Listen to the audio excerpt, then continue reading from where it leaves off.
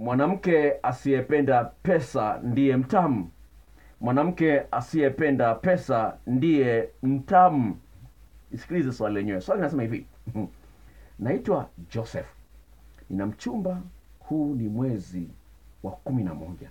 Mwanzoni nilikuwa nikijituma kumhudumia, lakini sasa ameanza kusema niache kumsaidia, nisije nikajutia huko mbele. Nilimpa zawadi akaipokea, lakini baadaye nikaona zawadi ile alimpa mdogo wangu wa kike. Dokta, niliumia sana.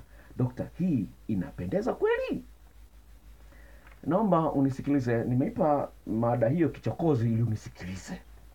Sawa. Kwa mwanamke asiyependa pesa ndiye mtamu. La kwanza ambalo ningependa kulizungumza ni kweli asilimia kubwa ya wanaume wanaamini kwamba wanawake wengi wanapenda pesa, lakini ndivyo walivyoumbwa. Sawa?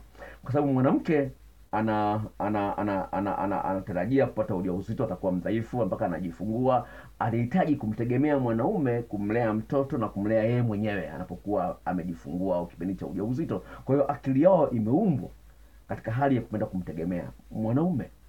Hivyo basi, ukikutana na mwanamke ambaye hapendi pesa, ni wachache sana. Sawa? Tafiti tunaonyesha kwamba hata wale ambao wana kazi bado wangependa kidogo one hela ya mwanaume inaungua kidogo. Bado wangependa, iko kwenye akili yao. Sawa? Kijana wangu amesoma New York University nchini Marekani. Anasema wanawake wa kule ni tofauti na wanawake wa huku. Wanawake wa kule umemtoa outing, naenda mnakula, sawa? Labda umetumia shilingi 30,000 au 40, whatever it is.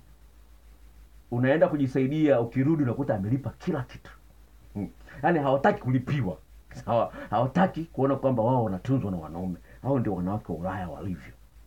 Sawa? Lingine ambalo kijana wangu anaizungumza, sema wanawake wa huko hawajui kuongea.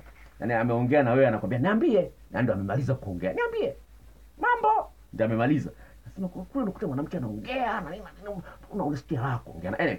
Hiyo ni nje tu. Lakini cha msingi ambacho napenda kukizungumza ni hili.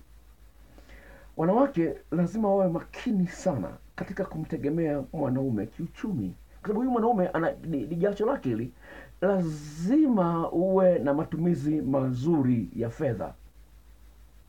Sasa usipokuwa na matumizi mazuri ya fedha, mwanaume atakushtukia kwamba unamtumia. Kwa kuwa makini sana. Nakumbuka kuna binti moja ananiambia, "Dokta, nakwaje mpenzi wangu, unamwomba buku tu. Alafu anakuambia unataka ya nini buku? Buku tu. Unataka ya nini?" Mpaka anakuuliza maswali mengi. "Unataka shilingi 1,000 tu?" Maswali yote kisa ni mambo shilingi 1,000. Naona yani mwanamke anaumia. Sasa, "Mambo 1,000 maswali yote ya nini?" Naona?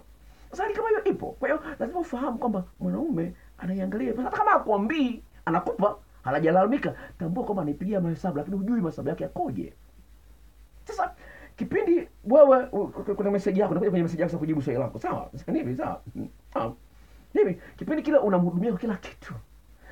Huenda kuna mahali fulani aliona kuna ugumu unaoonyesha katika kumsaidia.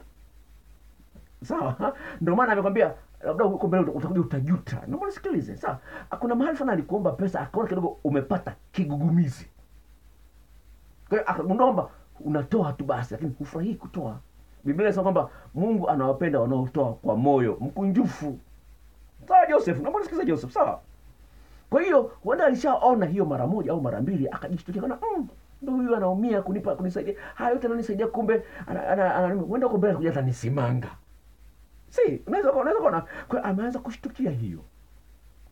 Kwa hiyo unapozungumza kutoa kwa moyo mkunjufu, ndio kitu cha msingi ambacho mwanamke anakitarajia kutoka kwako. Unampa, sio usubiri kuombwa. Mwanaume anayesubiri kuomba itakula kwake. Ndio, unapozungumza kutoa moyo, yani usubiri kuombwa. Fanya hivyo, mnunulie zawadi za hapa na pale. Sasa anapoona kwamba unapata kigumizi mahali fulani, anashtuka. Lingine ambalo lipo, huenda katika tabia zako nyingine ameona kwamba wewe hufai. Na kama ameona wewe hufai, anajua atakuacha.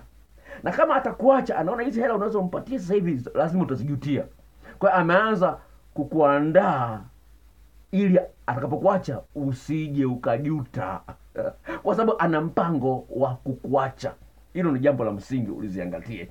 Kwa hiyo jiangalie wewe mwenyewe ni jinsi gani sawa, ni jinsi gani unaenenda na huyu dada. Usitegemee pesa kuendesha mapenzi. Kuna maeneo mengine zaidi ya pesa.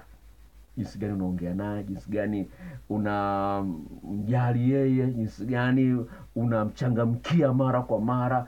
Hayo ni mambo ambayo yanaweza kusaidia. Kwa hiyo ukitegemea kuendesha mahusiano kwa pesa ulizonazo peke yake, itakula kwako. Hilo ni swali ambalo of course nimelijibu kikamilifu.